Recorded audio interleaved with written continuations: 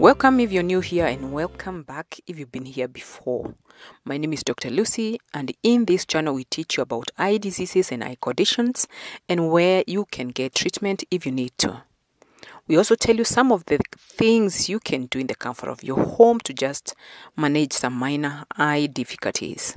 So be sure to subscribe so that we can alert you when we do upload. We try to upload every week. So today we will discuss glaucoma. Glaucoma is a silent cause of blindness. And by silent, I mean no one notices that something is going amiss until the eye gets completely damaged and the vision is gone. It can be that dramatic. Many times patients come to the clinic and get shocked that one of their eyes is completely blind or sees very little. So what then is glaucoma? It is a triad, and by a triad I mean it is composed of three things. And that is elevated pressures in the eye. There is the nerve damage, it's called the optic nerve damage, and visual field loss. So let me explain how these three things happen. So glaucoma is not just elevated eye pressures as some people may think. The raised eye pressures is the driver for whatever else that happens in glaucoma. Just as you go to the doctor's office to check your blood pressure, the eye also has pressures that need to be kept at an optimum level. You see, we normally refer to the eye as the eyeball, and it is precisely that, an eyeball. Just like any other ball, see for example a football.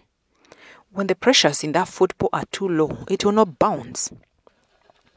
Yet, if the pressures are too high, the ball might just burst. So it's the same thing as happens in the eye or the eyeball.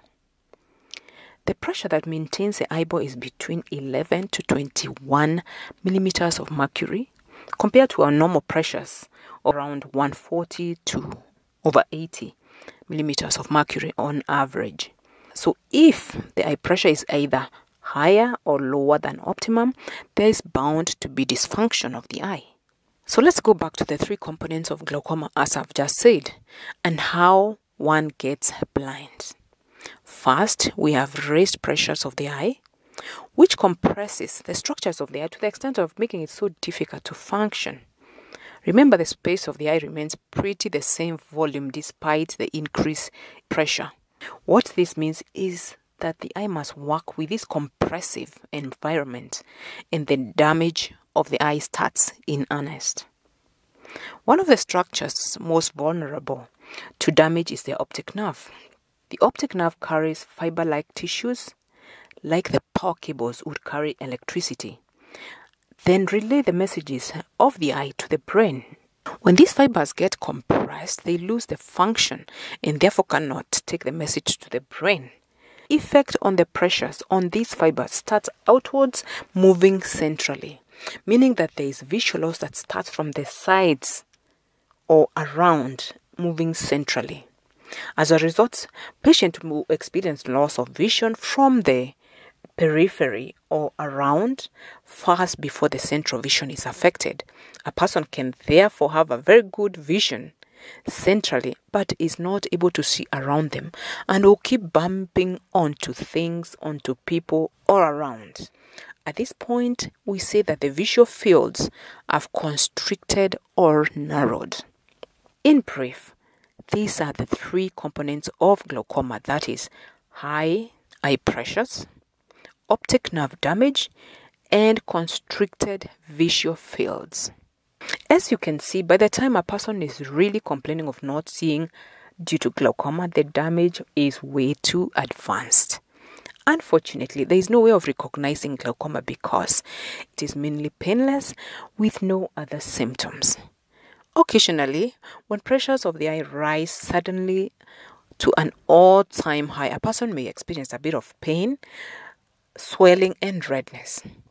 This is an exception rather than the rule. Remember, it can also affect children, and the effects can even be more devastating because the eye of a child is still growing. We will discuss this later. The simple way to prevent complications of glaucoma is simply to be purposeful about eye checkup for the whole family and do it annually without fail. So have you had your eye checkup this year? And this sums our discussion today on glaucoma and how it causes blindness. This is the first part of the glaucoma series in which we discuss how glaucoma affects eyes and eyesight and how to prevent this. To stay up to date with the latest videos, make sure you do subscribe to this channel by clicking the subscribe button. And until next week, goodbye.